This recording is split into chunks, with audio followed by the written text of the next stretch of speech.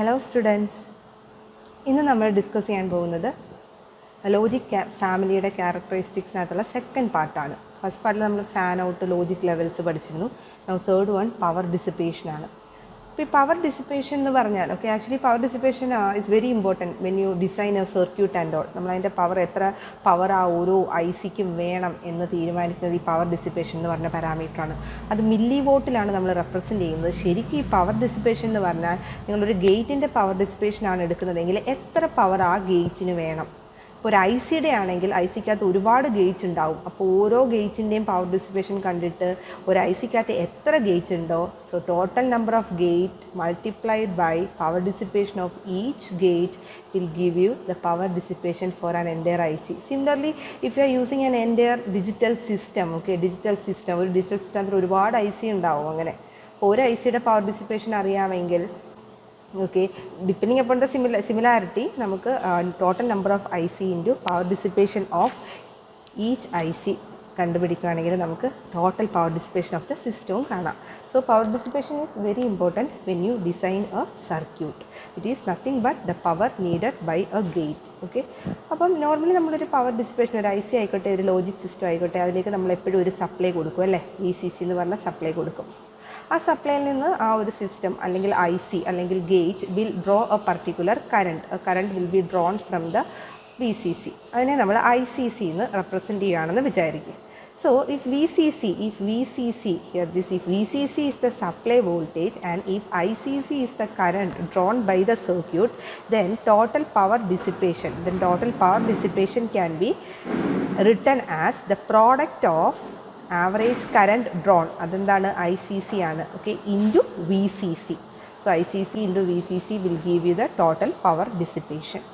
പക്ഷേ നമ്മൾ fan out calculate ചെയ്തപ്പോഴുമൊക്കെ നമ്മളൊരു ലോജിക് ഹൈ ലോജിക് ലോ കേസിൽ രണ്ടായിട്ടാണ് നമ്മൾ കാൽക്കുലേറ്റ് ചെയ്തത്.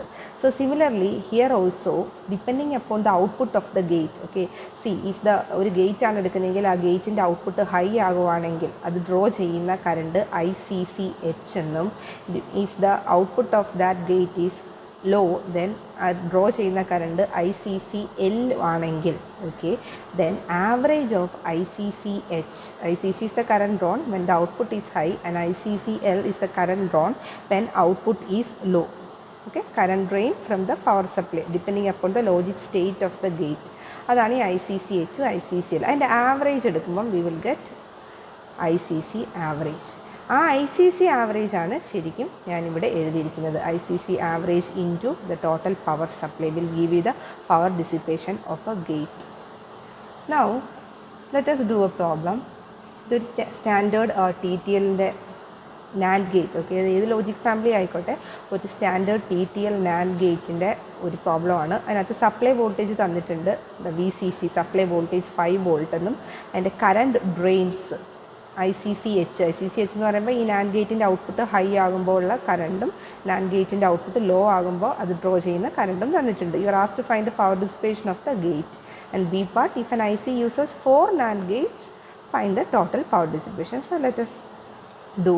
അതിനകത്ത് ആവറേജ് ആദ്യം നമ്മൾ ICCHഉം തന്നിട്ടുണ്ട്, ICCLഉം തന്നിട്ടുണ്ട്. അതിൻ്റെ ആവറേജ് കാണുമ്പോൾ നമുക്ക് ടോട്ടൽ current drawn കിട്ടും. So that is here this 3 plus 1 divided by 2, 4 by 2, that is 2 milliampere ആണ് അല്ലേ. അപ്പോൾ ഇതിൻ്റെ യൂണിറ്റ് പവർ ഡിസിപ്പേഷൻ്റെ യൂണിറ്റ് എന്താണ്, മില്ലി വാട്ട്സ് ആണ്. So we got the total current ICC milliampere. Now what is the power supply എത്രയാണ്, VCC ആണ് supply അല്ലേ, VCC 5 volt ആണ് supply. So what is the power dissipation, VCC into ICC average ആണ് ഇവിടെ, that is 5 into 2, that is 10 milliwatt ആണ് ഇതിൻ്റെ answer. Now what is the B part, ഇത് A പാർട്ടിൻ്റെ answer ആണ്, A part. Now what is B part, B പാർട്ടിൽ അവർ പറയുന്നത് IC, ആ ഒരു ICയുടെ പവർ ഡിസിപ്പേഷൻ കാണണം. അതിനകത്ത് 4 NAND ഗേറ്റ് ഉണ്ട്. So what is the total power dissipation, total power dissipation is equal to ഒരു NAND ഗേറ്റിൻ്റെ നമ്മളിവിടെ കാൽക്കുലേറ്റ് ചെയ്തു, എത്രയാണ്, 10 milliwatt ആണ് കിട്ടിയിരിക്കുന്നത് അല്ലേ. That 10 milliwatt into how many Gates are there in the IC, 4. So you will get the answer as 40 milliwatt. 40 milliwatt ആണ് total power dissipation. അപ്പോൾ ഈ ഒരു ഡിജിറ്റൽ സിസ്റ്റത്തിൻ്റെ ഡിസൈനൊക്കെ മൊത്തത്തിലുള്ള IC അറിയാമെങ്കിൽ ഒരു ഐ സിയുടെ ഇങ്ങനെ കാൽക്കുലേറ്റ് ചെയ്യുകയാണെങ്കിൽ total into total number of I C will give you the total power dissipation of the circuit it self. So this is how we calculate power dissipation. ഇതിൻ്റെ unit ഓർത്തണം milli watts ആണ്. Okay, next നമ്മൾ പഠിക്കാൻ പോകുന്നത് propagation delay ആണ്. Propagation delay എന്ന് പറഞ്ഞാൽ മറ്റൊന്നുമല്ല, ഒരു ലോജിക്, ഒരു ഗേറ്റ് ആയിക്കോട്ടെ അല്ലെങ്കിൽ ഒരു ഫ്ലിപ്പ് ഫ്ലോപ്പ് ആയിക്കോട്ടെ, കൗണ്ടറിലായിക്കോട്ടെ, ഇവിടെയൊക്കെ പ്രൊപ്പഗേഷൻ ഡിലേ വരുന്നതാണ്. വളരെ ഇമ്പോർട്ടൻ്റ് ആണ്. ഫ്ലിപ്പ് ഫ്ലോപ്പിൻ്റെയും കൗണ്ടറിൻ്റെയൊക്കെ പ്രൊപ്പഗേഷൻ ഡിലേ കാണുന്ന പ്രോബ്ലംസ്, ഷിഫ്റ്റ് രജിസ്റ്ററിനകത്തൊക്കെ പ്രൊപ്പഗേഷൻ ഡിലേ ഉണ്ട്. ഇപ്പോൾ ഒരു ഗേറ്റ് എടുക്കുവാണെങ്കിൽ അല്ലെങ്കിൽ ഒരു ഫ്ലിപ്പ് ഫ്ലോപ്പ് ആയിക്കോട്ടെ, ഏതും എടുത്താണെങ്കിലും നമ്മളൊരു ഇൻപുട്ട് അപ്ലൈ ചെയ്യും. ഇൻപുട്ട് അപ്ലൈ ചെയ്യുമ്പോൾ ഔട്ട്പുട്ട് കിട്ടാൻ വേണ്ടിയിട്ട് ചെറിയൊരു ടൈം ഡിലേ വരും. ഈ ഗേറ്റിൽ കൂടി ട്രാവൽ ചെയ്ത് ഔട്ട്പുട്ട് കിട്ടാൻ വേണ്ടിയിട്ട് നമുക്ക് ചെറിയ ടൈം ഡിലേ വരും. ആ ഒരു ടൈം റിക്വയർഡ്, ഒരു പൾസ് ഇൻപുട്ടിൽ കൊടുക്കുമ്പോൾ time required for that pulse to propagate from this input to the output of the gate is known as what? Propagation delay. നമ്മൾ മില്ലി വോട്ടാണ് പവർ ഡിസിപ്പേഷന് യൂസ് ചെയ്യുന്നതെന്ന് പറഞ്ഞു. അപ്പം ഇവിടെ പ്രൊപ്പഗേഷൻ ഡിലേക്ക് നമ്മൾ യൂസ് ചെയ്യുന്ന യൂണിറ്റ് നാനോ സെക്കൻഡ്സ് ആയിരിക്കും. ഒരു നാനോ സെക്കൻഡ് എന്ന് പറഞ്ഞാൽ ശരിക്കും എത്രയാണ്? 1 nano second is equal to 10⁻⁹ സെക്കൻഡാണ്, seconds. ഇതാണ് അതിൻ്റെ യൂണിറ്റ്.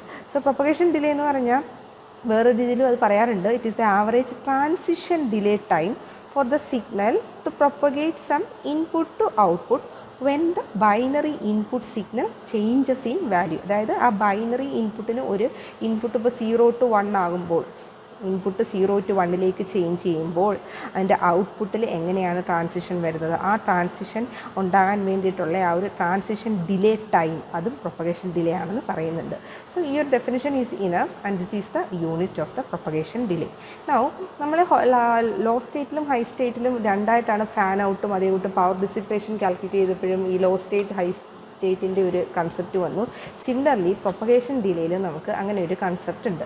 ഓക്കെ, പ്രൊപ്പഗേഷൻ ഡിലേ നമ്മൾ കാൽക്കുലേറ്റ് ചെയ്യുമ്പോഴത്തേക്കും when you calculate the propagation delay, output of A gate ഒരു ഇൻപുട്ട് കൊടുക്കുമ്പം ലോ ആയിരിക്കും. No when you change the input, output ലോയിൽ നിന്ന് സപ്പോസ് ഹൈ ആകുവാന്ന് വിചാരിക്കും. അപ്പോൾ ഈ ലോ ടു ഹൈ ആകാനുള്ള ആ ഒരു ടൈം ഡിലേ, ആ ഒരു പ്രൊപ്പഗേഷൻ ഡിലേ നമ്മൾ TP, this is the propagation delay, TPLH എന്ന് പറയും, law to high. Similarly output high, output goes from high to law, output ഹൈയിൽ നിന്ന് ലോയിലേക്ക് പോകാനുള്ള ആ ഒരു പ്രൊപ്പഗേഷൻ ഡിലേ നമ്മൾ TPHL എന്നും പറയും. So output goes from law to high level, delay is this, and when the output goes from high to low level, the delay is represented by this.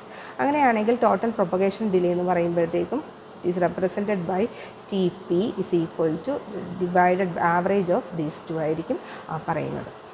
Okay, for example ഇപ്പം ഈ propagation delay ഇപ്പോൾ ഒരു TTL NAND gate, ഒരു TTL NAND gate നോക്കുവാണെങ്കിൽ, ഒരു TTL ഗേറ്റിൻ്റെ നോക്കുവാണെങ്കിൽ അതിൻ്റെ ഡേറ്റാ ബുക്കിൽ പറഞ്ഞിരിക്കുന്നത് പോലെ TPLH value is given as 11 nanosecond, and if you are given TPHL okay value as 7 nanosecond തന്നിട്ടുണ്ട്, and you are asked to calculate the propagation delay, average propagation delay. അപ്പോൾ average propagation delay എങ്ങനെയാണ് calculate ചെയ്യുന്നത്? average propagation delay is equal to TPLH plus TPHL divided by 2, that is 7 plus 11 by 2, that is nothing but 9 nanosecond. This is the average propagation delay. രണ്ടെണ്ണം തന്നിട്ടുണ്ടെങ്കിൽ നമുക്ക് average propagation delay can be calculated like this. So this is the definition for propagation delay. ഇങ്ങനെയാണ് propagation delay കണ്ടുപിടിക്കുന്നത്. ഇനി നമുക്ക് അടുത്ത, അപ്പോൾ ഇപ്പോൾ പഠിച്ച രണ്ട് ടോപ്പിക് എന്ന് പറഞ്ഞാൽ ഒന്ന് പവർ ഡിസിപ്പേഷനും ഒന്ന് പ്രൊപ്പഗേഷൻ ഡിലേ ആണ്. അപ്പോൾ ഇതിൻ്റെ ഒരു റിലേഷനാണ് സ്പീഡ് പവർ പ്രൊഡക്റ്റിൽ പറയുന്നത്. That is the next characteristics of A logic family, speed power product. ഈ ഇപ്പോൾ പറഞ്ഞ പവർ ഡിസിപ്പേഷനും പ്രൊപ്പഗേഷൻ ഡിലേയും കൂടി മൾട്ടിപ്ലൈ ചെയ്യുവാണെങ്കിൽ ആ കിട്ടുന്ന പ്രോഡക്റ്റാണ് എന്ത്? സ്പീഡ് പവർ പ്രൊഡക്റ്റ് എന്ന് പറയും. Speed power product is obtained by multiplying the gate propagation delay by the power dissipation. multiplying what we studied now, propagation delay power ഡിസിപ്പേഷനും അല്ലേ പഠിച്ചതിനും കൂടി മൾട്ടിപ്ലൈ ചെയ്യുമ്പോൾ സ്പീഡ് പവർ കിട്ടും. അപ്പോൾ എപ്പോഴും ഈ സ്പീഡ് പവർ പ്രൊഡക്റ്റിൻ്റെ വാല്യൂ ചെറുതായിരിക്കണം, എന്നാൽ മാത്രമേ നമുക്ക് പെർഫോമൻസ് ബെറ്റർ ആക്കാൻ പറ്റത്തുള്ളൂ. Smaller the speed power product, better will be the performance of the digital system. And the unit is പൈക്കോ joule. പൈക്കോ joules ആയിരിക്കും ഇതിൻ്റെ യൂണിറ്റ്. പൈക്കോ ജൂൾസ് ആയിട്ടായിരിക്കും നമ്മളിതിനെ റെപ്രസെൻറ്റ് ചെയ്യുന്നത്. ഈ സ്പീഡ് പവർ പ്രൊഡക്റ്റ് തന്നെയാണ് എന്ത് figure of merit of an I C family എന്ന് പറഞ്ഞാലും ഈ സ്പീഡ് പവർ പ്രൊഡക്റ്റ് തന്നെയാണ് figure of merit. Figure of മെറിറ്റിനെ FOM എന്ന് ചിലടത്ത് ഡിനോട്ട് ചെയ്യാറുണ്ട്, അതുകൊണ്ടാണ് ഞാനിത് എഴുതിയത്. So, figure of, in short, speed power product is nothing, it is equal to figure of merit അല്ലേ. അപ്പോൾ figure of merit ചോദിക്കുവാണെങ്കിലും speed power product തന്നെയാണ്. അതായത് എന്താണ് propagation delay multiplied with the power dissipation അതാണ് എന്ത് ഫിഗർ ഓഫ് മെറിറ്റ് എന്ന് പറയുന്നത്. അപ്പോൾ എപ്പോഴും ഈ ഫിഗർ ഓഫ് മെറിറ്റ് എങ്ങനെയായിരിക്കണം? It should be as law as possible because speed power product is also ചെറുതാണ്. അപ്പോൾ സ്പീഡ് പവർ പ്രൊഡക്റ്റ് എപ്പോഴും ചെറുതായിരിക്കണം, എന്നാൽ മാത്രമേ സർക്യൂട്ടിൻ്റെ പെർഫോമൻസ് ബെറ്റർ ആവത്തുള്ളൂ. ഇനി ഈ പ്രോബ്ലം നോക്കുക. Calculate the speed power product of A gate with propagation delay 10 nanosecond and average power dissipation 5 millivolts അല്ലേ, ഇത് തന്നിട്ടുണ്ട്. So how will you calculate the speed power product എങ്ങനെയായിരിക്കണം? Speed power product is equal to 10 nanosecond അല്ലേ, അതാണ് propagation delay multiplied by power dissipation, that is 50 into unit നോക്കുവാണെങ്കിൽ 1 nanosecond is 10⁻⁹ അല്ലേ, into 5 millivolt ആണെങ്കിൽ 10⁻³ ആണ്. ദാറ്റ് ഈസ് 50 ഇൻറ്റു 10⁻⁻12 ജൂൾസ് വരും അല്ലേ, joules ആണ് വരുന്നത്. ഓർ പൈക്കോ ജൂൾസിലാണ് കൺവേർട്ട് ചെയ്യേണ്ടത്. 1 പൈക്കോ joules is equal to 10⁻12 joules. So that is equal to 50 picojoules ആണ് ഇതിൻ്റെ answer. This is the answer of speed power product.